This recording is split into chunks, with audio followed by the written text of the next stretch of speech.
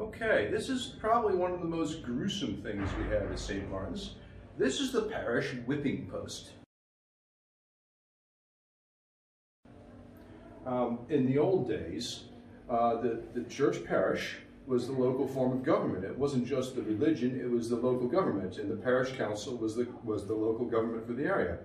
In those days, there weren't police, there were parish constables and parish beadles.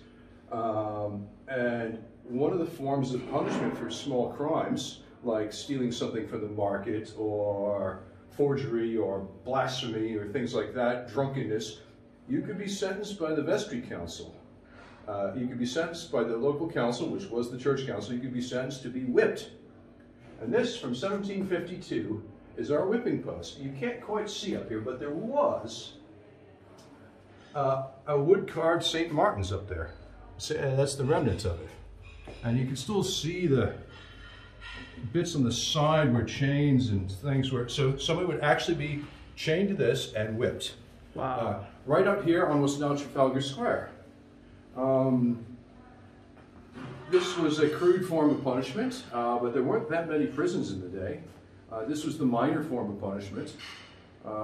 It was whipping. This so-called corporal punishment was outlawed in 1791 for women, and was outlawed for men in 1837.